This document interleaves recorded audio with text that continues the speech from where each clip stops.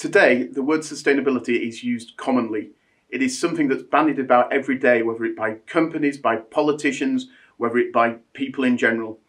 Everybody wants to be sustainable. Everybody wants to be environmentally friendly. But exactly what does that mean? And certainly it's recognised that, of course, there are three pillars of sustainability. The environment, which is vastly important and at the moment is at the forefront of everybody's thinking. But also societal sustainability. Is the production of a product or a material or a good, is it good societally? So are people being endangered or damaged, or their livelihoods being damaged by the production of that product? And similarly, economically sustainable. So is it actually economically viable to run a business, or is it economically viable to create a product? Being sustainable means many different things to many different people. To a material scientist such as myself, it might mean creating something using the least materials, or creating something using the materials which do the least damage to the environment. But to a sports scientist, it might mean running a pace that is sustainable for a whole marathon.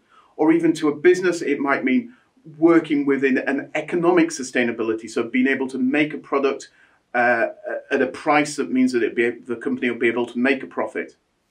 In the new Introduction to Sustainability course, we'll be able to introduce to you the three pillars of sustainability: economic, social, and environmental.